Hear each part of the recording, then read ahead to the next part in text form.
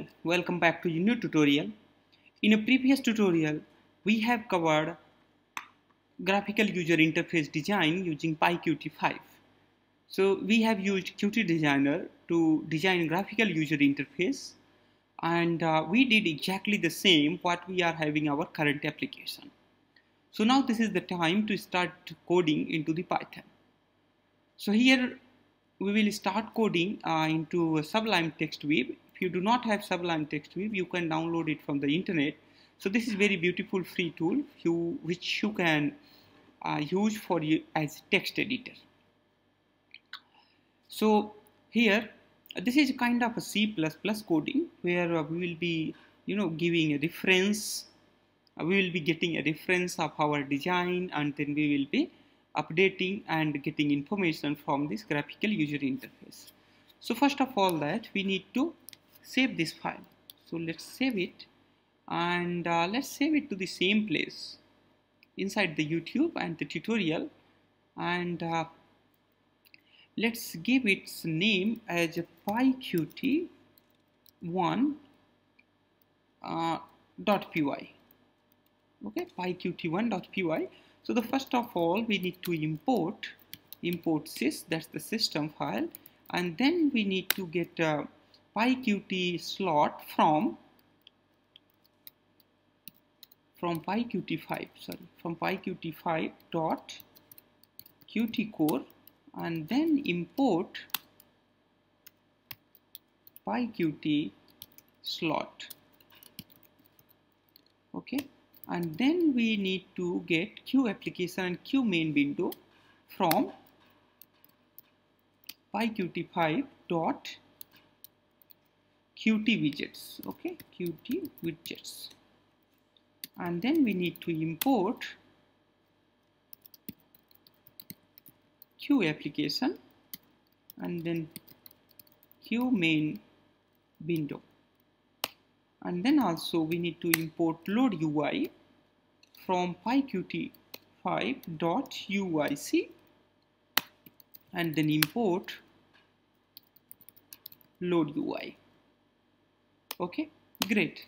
Now we need to create a class, and let's give a name to this class as a tutorial, let's say. Okay, tutorial, and I think that's all. Oh, sorry. And then finally in the object we need to give here Q main window, since we are referring to this Q main window, that's the Qt main window. And if you come here you will see, let's close this preview, and you see here the main window, the reference is Q main window. So that's what we are coding there.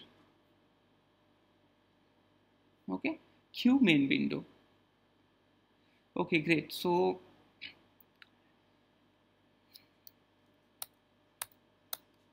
here tutorial self, and then in it load UI. Now we need to give here load UI. However, we are not passing any argument, so we can remove that argument, and also we can remove this line.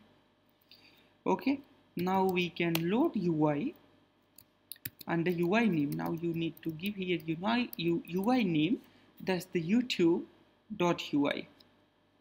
Okay, .ui, and of course we need to put it inside a single quote or double quote, whatever you can put, and then self will refer that in this window. Okay, the same reference.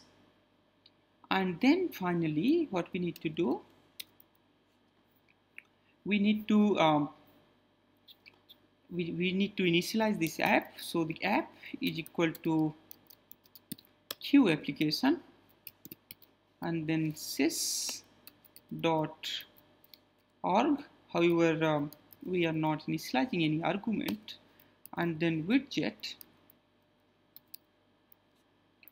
and we can get widget is equal to tutorial. Okay, perfect. And then widget dot show, otherwise it will not show. So show will show. Once it is show and you cancel it, it will exit. Okay, so sys dot exit, and inside that exit we need to exit from this app. Okay, exec underscore. Perfect. Now let's save it. So once you save it, and now we need to run it. So we can run it. By going into that window. So let's go into the window. Go into the Windows Explorer where it is placed. So it is placed here inside this complete YouTube, and here tutorial. So here PyQt1. So you need to press a shift and the right click. It will automatically open this PowerShell window. If you are working into the Mac or the Linux, then you need to navigate into the folder where you have saved your PyQt1 and YouTube.ui file.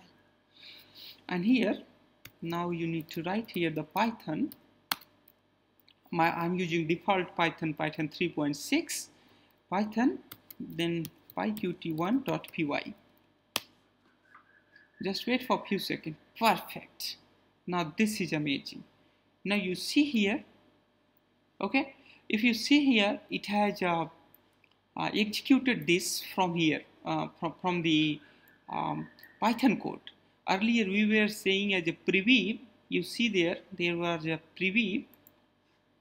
If you see here, so there was a preview. Okay, let me press here Control-R. See, main window preview, Qt Designer.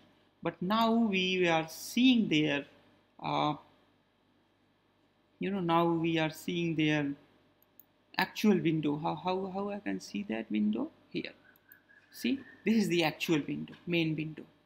And here the main window is the name, the title name. I'll change this title name. And one more thing you can notice here, this is not changed here. Okay, this is why, because we have not saved it yet. And you can identify this because of this star. And if there is a star, that means you have not saved your UI file. So you can go into file, and then you can save it. That file is not coming, then you can just press Control and the S. Now it is saved. And now you can press here Control into the main window. So once you are into the main window, then we can give a title here. Okay, so here is the main window. Okay, so we can see here, welcome to KGP2. Okay, perfect. Now we need to save it, Control and S. Now let's run it once again. And before you run it once again, we need to close this window. Okay, so once we close this window, PowerShell will get it. PowerShell must get it released. I'm not sure why it is not releasing. So for that, what we can do, there must be something wrong in the code. Let me see what is the wrong in the code. So in this code, I think everything is almost correct, but still, once I am closing that window,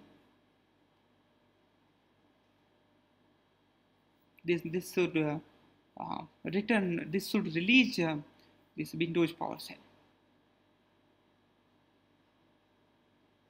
No problem. So if it is not releasing, no problem. In the later tutorial, I'll show you what is the problem. So you can press here Control and the C, it will release it. Okay. So now let's run it once again. Beautiful. It's amazing. Now you can see here, welcome to KGP2, and here this has came. Perfect. So now you have successfully designed your graphical user interface using PyQt5 Qt Designer, and you have successfully run your Python code, and you have successfully integrated your UI file in a Python code. From next tutorial, I'll start getting reference of these combo boxes and text boxes so that we can update it into runtime. So thanks for watching, and stay tuned for the next tutorial in which I'll be covering some more interesting tutorials. And please do not forget to subscribe this channel. Bye bye. Have a nice day.